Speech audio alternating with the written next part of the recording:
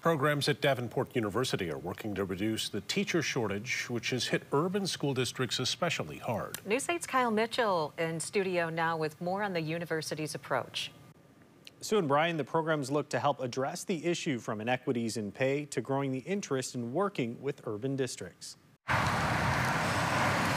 Davenport University's urban education program is trying to reduce the teacher shortage one educator at a time. We have an enormous shortage where our school districts are relying heavily on substitute teachers. Rhonda White, the associate dean of the college, says urban areas are hit especially hard. The students are not getting all of what they need to actually be successful. So it has really impacted those underserved communities. Davenport University is part of Michigan's Talent Together program, which provides funding to colleges and universities working to address the problem. We are basically going back into those schools where there's a shortage.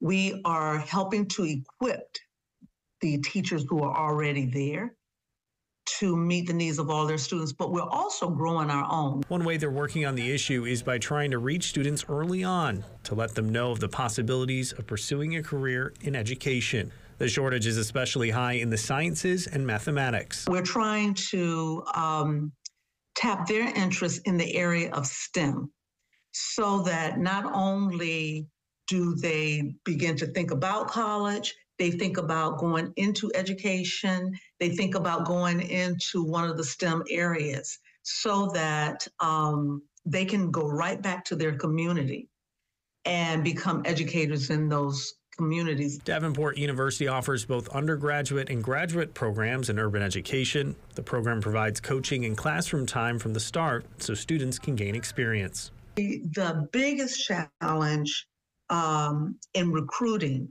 students, especially in the area, in the STEM area, would be salaries. The Urban Education Partner School program provides funding for select districts to help decrease the pay gap.